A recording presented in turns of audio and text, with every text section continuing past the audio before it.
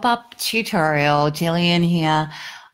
It's a cold, rainy, miserable night here in Melbourne. So I thought that I might just jump on and give you a quick tutorial.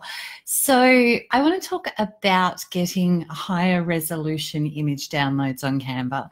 We all talk about this because when you download a PNG or a JPEG from Canva, the resolution is not great and you can't get high res images. A lot of us have mucked around with things like doing a PDF, high-res PDF download and then converting it.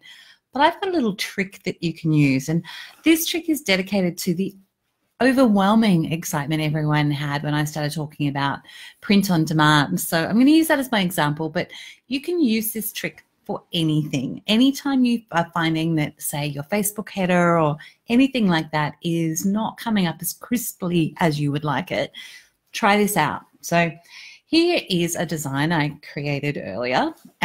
This is sitting on a standard Instagram template. So what's that, about 1080 by 1080 pixels? Let's just see. Yes, that's exactly what it is. So if I download this, what I'm going to get, and I'm going to show you exactly how you can tell, particularly if you're using print on demand, whether you've got a higher resolution enough image. So I'm just going to switch this over. I did just download it a second ago, but I'm going to switch over to my print on demand service. And what I'm going to do is upload the file that I just created. So bear with me while I open a few screens here and drag this over. So here's the one I uploaded. I'm just going to drag and drop it onto here and it will upload. And the great thing about most print on demand services is they will then tell you what your print quality is. So you can see that size that I just got off Canva, it's not looking great. It is, aside from the fact that I haven't downloaded it as a transparent, which was a bit naughty, you can see that it's medium resolution, 108 DPI, and they're recommending a larger file for better results. So how do you achieve that in Canva? Well, there is something you can do. So we'll just actually delete this one off because we're not going to use it and go back to our design. So what I'm going to do here, and in terms of what I'm doing here, it's a Canva for Work hack at being able to change your size like this. So if you are doing this from scratch, just think about this sizing before you get started. So the thing I'm going to do here is I'm actually going to change the dimensions. I'm going to use custom dimensions. This is all here under the file menu. And I'm going to change that to the maximum size, which is 5,000 by 5,000 pixels. And then I'm going to resize it. So we'll just give it a title so I know which one it is. High res. Done.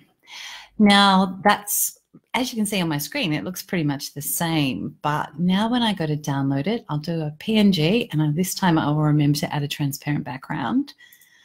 I'm just going to download that. While that's downloading, we'll go back to the shop and to our t-shirt design. Shouldn't take too long. Come on. It's like watching. There we go. Okay.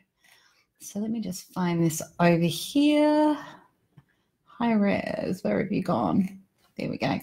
So I'm going to drag and drop this again, and that's going to upload. And if the magic has all occurred in a moment, you can already tell it's a larger file because it's taking so much longer to upload. There you go. Suddenly we have that image as a good quality and it is 500 DPI. So as you can see, the program itself has managed the sizing and it has adjusted that. So it still fits inside the print area there, which I'm going to just put that on maybe a white t-shirt or a grey. No, it's going to have to be white so you can see it properly.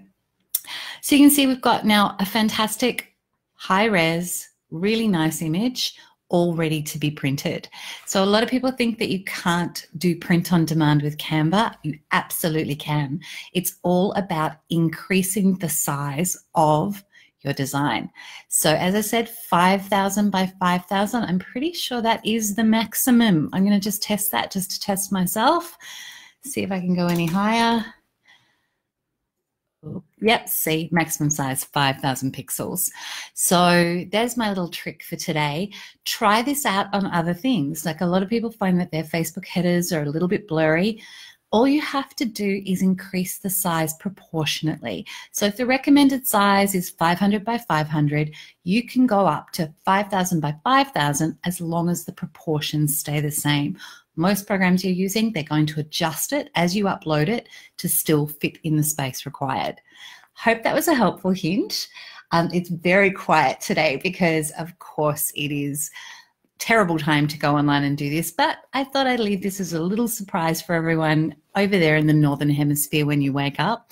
If you're here in the Southern Hemisphere with me, most of you are probably just getting ready to either go out on Friday night, getting into the weekend. Have a fantastic weekend. As I said, there's going to be lots more on print on demand coming. It's really exciting that everyone's interested in it, and I look forward to sharing it with you really, really soon. Great to speak again, and I will catch you later. Bye.